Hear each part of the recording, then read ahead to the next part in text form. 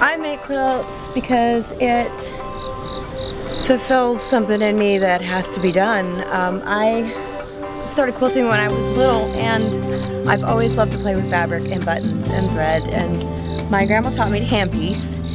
And for the longest time I did traditional quilts, which are more like, you know, your log cabin or wedding ring or basic old sawtooth star patterns.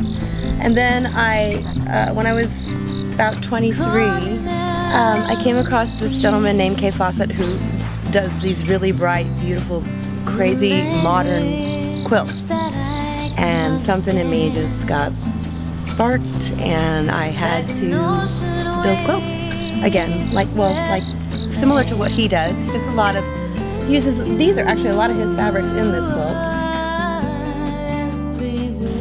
I love brights.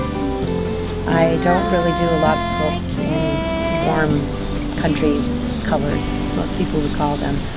I like big prints that just kind of shout at you. I think it has something to do with the fact that I like to sing. So I think a lot of my quilts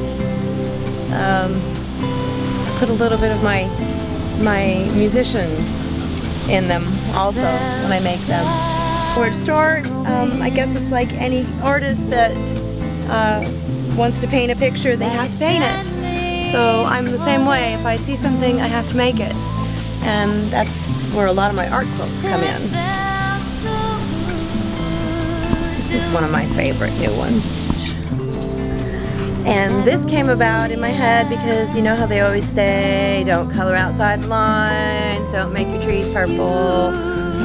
Well, my suns are blue and my flowers are always odd colors. The stems may not always be green. It's the little things that make a quilt special. My name's Anastasia Gonzales, and I'm a quilt artist, and I make quilts because I have to.